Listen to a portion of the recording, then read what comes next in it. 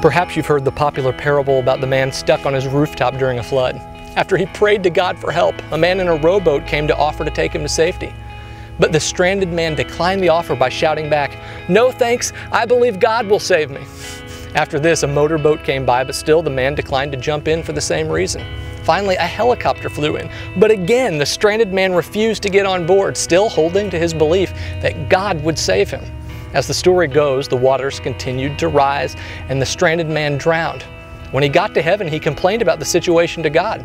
"I had faith in you, but you didn't save me. Why did you let me down?" the man begged to know. To this, God replied, "I sent you a rowboat, a motorboat, and a helicopter. What more did you expect?" This story provides great insight into the ways God provides for us.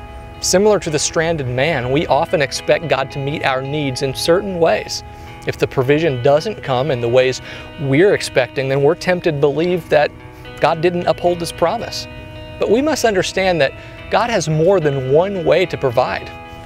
Yes, for some, provision is made through a well-paying job or some financial favor. For others, though, He provides through other means, such as gifts from believers. I've even experienced God's provision through the blessing of friendship.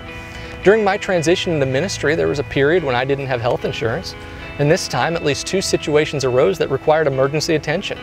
Thankfully, years before, the Lord connected me with a physician who became my best friend. In these situations, my friend was kind enough to perform the procedures I needed, which saved me thousands. All throughout the Bible, we see that while God always provides for the needs of His children, He does it in different ways. When His people needed deliverance from captivity in Egypt, God raised up a person, Moses, to bring them out. Through a rock, God provided them with water. While in the desert, out of thin air, He delivered their food for every morning. What do you need God to provide you today? Is it financial, emotional, physical? Whatever it is, stand on God's word in Philippians 4:19 that He supplies all your needs according to His riches and glory and according to His methods.